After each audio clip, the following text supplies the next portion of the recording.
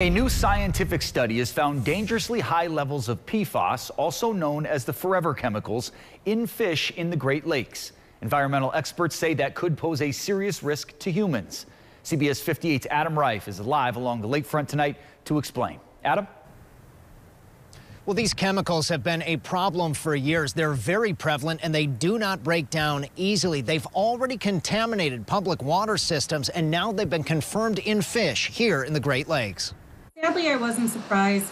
We do know that we have PFAS in our water samples. Milwaukee riverkeeper Cheryl Nen said it was inevitable. The study from the U.S. Environmental Protection Agency showed locally caught fish throughout the U.S. are full of dangerous synthetic toxins. These findings are most concerning for people who eat freshwater fish. Once ingested, PFAS chemicals can wreak havoc on the body. It can impact almost every organ in the body.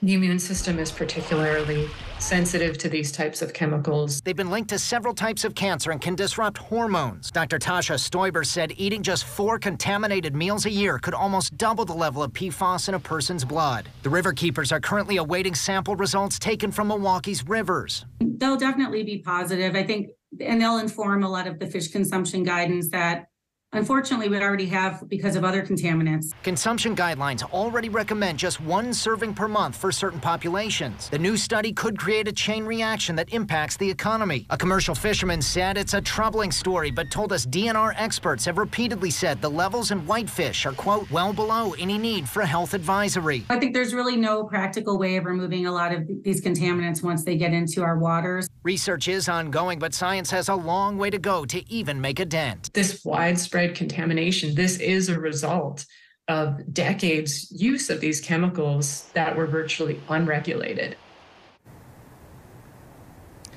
Now, there are a whole lot of things still to study, and the Milwaukee riverkeepers will keep an eye on some of the results from those from the testing when they pulled those samples from the river, and that's ongoing all throughout the country. The data that was used in this study is only from 2013 and 2015. It is likely that those levels are even higher. Live along Milwaukee's lakefront, Adam Reif, CBS 58 News.